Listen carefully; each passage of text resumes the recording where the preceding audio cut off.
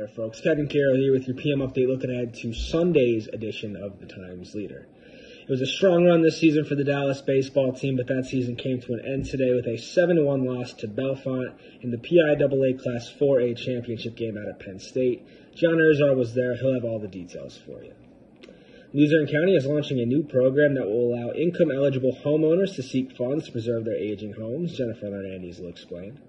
I was over at the Wilkes-Barre Juneteenth celebration today on Cole Street.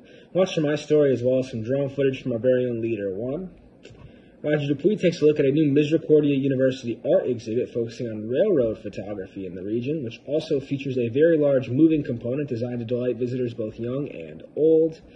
And Bill O'Boy will pay tribute to his dad and all dads this Father's Day in his Beyond the Byline column.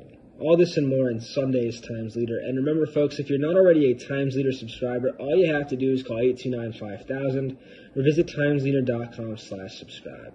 That's all for now. Thanks for watching. Enjoy the rest of your day.